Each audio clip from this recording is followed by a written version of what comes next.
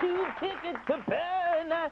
All right, ladies and gentlemen, my first guest is one of the greatest filmmakers of our time. His films include Mean Streets, Taxi Driver, Raging Bull, Goodfellas, and Casino. His latest film, Kundun, is in theaters right now. Ladies and gentlemen, here he is, Martin Scorsese.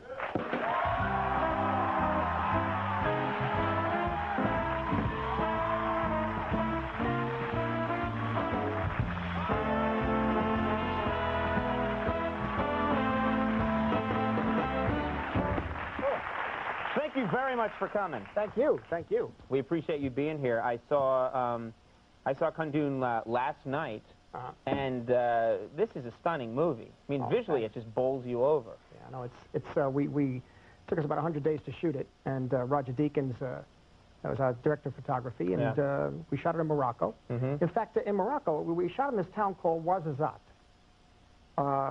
which sounds like it's part of a Bud Abbott, Lou Costello routine, you know. Right, what was right. that? Ouarzazate, yeah. Right, right. And we're going to use it, actually. We're yeah, not... no, it's not bad. It's not bad. But actually, Ouarzazate is in the middle of the, it's right on the edge of the Sahara Desert, and it's over the Atlas Mountains.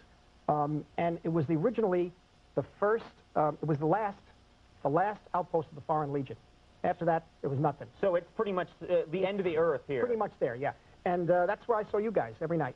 We're on there? Oh, you're on there. We're on, because we're on NBC Europe, and I guess there's a satellite or something. We were, you know, the Berber Palace Hotel and the Kenzie Agour Hotel. They have it right there. There's all they got Ibrahim and Ahmed. Because I heard a rumor that you, I heard a rumor that you shot out your TV set. I was curious what that was all about. A little edgy. What a beautiful place. I'm really removed from society. Click. Hi, Andy. Click. I swear that they're every night. Wow, that's amazing. Well, let's talk about more important work, your film. This is very unusual because I'm watching this movie. It's not often you go and see a movie by a major, you know, director that's done by, it's a Disney film. It's from the Disney company. And no big American stars in it. You went all the way. It's all Tibetan. Yeah, I mean, we felt that because of the nature of the material, the only way you could really do it seriously or honestly was to have Tibetans play the parts, real Tibetans who are not actors, and not people who wanted to say, not people who said, look, I'm a non-actor, I'd like to hang out for like 5 months on a movie set and do a picture. No, these people, once they were finally found, really representing their culture and their religion and the Dalai Lama and that sort of thing. So they were there. They were there. Were you getting pressure from the studio? You know, just... You know, maybe Pat Morita could be the Dalai Lama, you know, maybe... There was a couple of hints, but I said, no, I don't think so. I don't think it's going to He's very good, you know. I'm sure. Check out Karate Kids 1 and 2. I'm sure. I'm not saying anything. I like the part in your movie where the Dalai Lama shows his moves. Crack! Oh! You couldn't do it. I mean, and also it's a story of Tibetans, and I didn't want to do a film where you had the Westerner kind of translating for us, so it makes it easier for us. And I just say they're people. If you follow them as people, you care about the little boy. Right. You care about the family. You care about them. You have different actors playing different stages. I thought the 2-year-old is amazing. The 6-year-old I thought was excellent. Well, the 6-year, the Dalai Lama at age 6. Yes. What's he like? What does he do? Kunga. He's from New Delhi, and he's a remarkable boy. I was sitting there after about a week working with this kid. I'm looking around him. He's running around the set. Then I see he's moving a certain. He's walking with his hands in his pockets, and he's doing. And I realize he's imitating me. He was imitating you? Yeah. The kid, and finally, he figured how to yell. You know, action, cut, got behind the camera. He was taking over the picture. No, I'm serious. That is so annoying. I was very. Stop that. Get over here now. Come on. We have to go to work. Does he? Is that someone who? What's going to happen to someone like him? It's very interesting because he's a reincarnate. A reincarnate. They believe he's a reincarnate of a very important Tibetan Buddhist monk, and he has to go to monastery. He'll be going to monastery in about 2 or 3 weeks. But he wanted to get a couple of pictures under his belt before. He said, no, seriously, he wants to be in more movies. I said, you don't want it, believe me.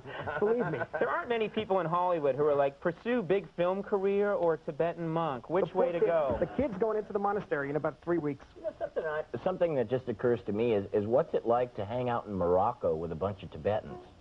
You know, it's because, you could not film the movie in Tibet for obvious reasons. No, the Chinese government is not thrilled that you made this movie. Not too happy. And also, we couldn't go to India. Right. I tried. I was in India for 2.5 weeks. We tried, and they They're very nice. After about 4 or 5 months of asking, they finally said, we cannot give you an answer at this time. Right. Which meant, you know, they can't get involved. So we use that excuse here a lot. Yes, we can't they weren't going to give us a no, but they weren't going to give us a yes. And so immediately I said, let's get our production manager and production designer, Dante Ferretti, to Ouazzazate. And within a half day, they called up and said, we could do it here. I can make it look like Tibet. I said, great. It looks, I mean, not that I've been to Tibet, but not lately anyway, but visually it's stunning, and you believe for all the world that you're in Tibet. We have to do a commercial right now. We're going to take a quick break, but when we come back, more with Martin Scorsese, so stick around.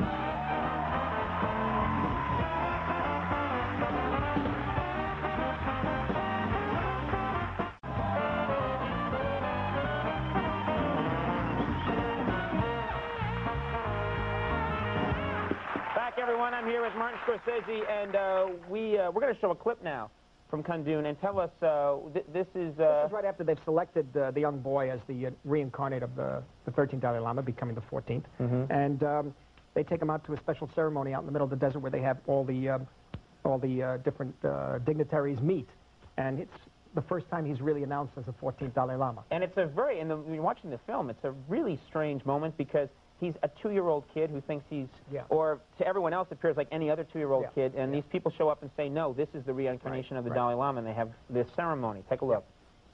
And I should point out, because that's an interesting part of the movie, too. I should point out that the couple that they cut to in the crowd, the mother and father. That's the mother and father, and it's a weird thing for them because imagine they figured he's got to be a high lama of some sort, but not the Dalai Lama. Right. You know, this is a big deal. Yeah, and it turns out actually very nicely for them. Yeah, there's some cash prizes that go with it. He got a refrigerator. Oh yeah, well, they got more horses and stuff. I was curious about just talking about movie making, but the film Titanic. Which a lot of people have been talking about, has entered this new stratosphere of costing in excess of $200 million. Yep. And I was curious, as a filmmaker, your films are usually done on a fairly conservative budget, especially by Hollywood standards. And I think for you, a stratospheric movie budget was on the order of $50 million, I think, for 60, Casino. Yeah. 55 for Casino, actually. Right, and for you, that was just the most amount. That was the most money that you could imagine spending on a film. If they came to you and said, "We want you to make a movie, and here's $220 million," would you? How would you do it? I mean, first thing comes to mind, you'd take the $60 million and pocket the rest somehow. To make it, I mean, there's a way. What's wrong with it? How are you going to do it? I mean. I could help you with this if you want help. I have a. You can stick around after the show. We're going to have the wig budget. Giant wig. You know, what would you do with it? What would you do with it? I mean, first of all, the film has to be, you know, a lot of that money, $50 million went into special effects. I can't wait to see. I haven't seen the film yet, Titanic. I understand the special effects are wonderful. I want to see that. They are impressive. I mean, I have to say, when the budget starts to get that much, one of the reasons I went to see the movie was to see somebody spend $200 million. It's just, I mean, if the movie had been a guy in a room burning $200 million, I'd have watched for 3 hours and like, oh man, that's incredible.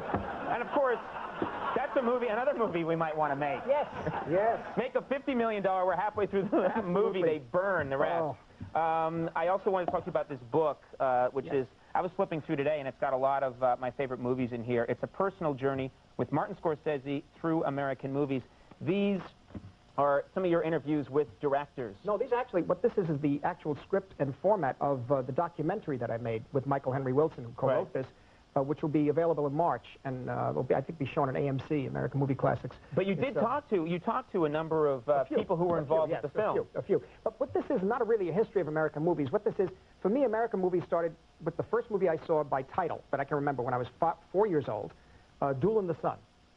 And so that was the first thing I remember, this wild color movie with Jennifer Jones and Gregory Peck, and incredible direction and insane music, and very, very over-the-top melodrama in a way. And then I'll go through, it's like taking somebody through kind of your private museum.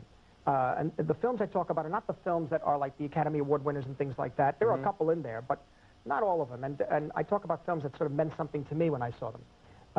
When I was young, and then my teenage years, and that sort of thing. And then some films that definitely influenced me, pictures like Bigger Than Life and a number of others. It's kind of cool because so many people write about certain movies get written about a great deal, and then I was flipping through here, and there's a still from the Roaring Twenties, which I'll never forget when I was a kid, and they replayed that on Channel 38, which is a local Boston affiliate. That is a great movie, and I was, 10 years old. I thought that's a great movie. It's the seminal gangster film, Hollywood gangster film. They're into everything: show business and rum running, all kinds of stuff. It's wild. It's incredibly violent. People tend to think violence entered movies in the '60s. That is a scary, violent movie. And all the gangster films come from that and that earlier film, Scarface, which we talk about, the one with Paul Muni, that Howard Hawks directed. Yeah. You know. It's incredible stuff. Speaking of which, Kundun is at theaters right now, playing everywhere. And this book, A Personal Journey with Martin Scorsese Through American Movies, is out right now. People should check that out. Always a thrill to have you on the program. Thank you very much for being here. Martin Scorsese. We'll take a break. We'll be right back with Maria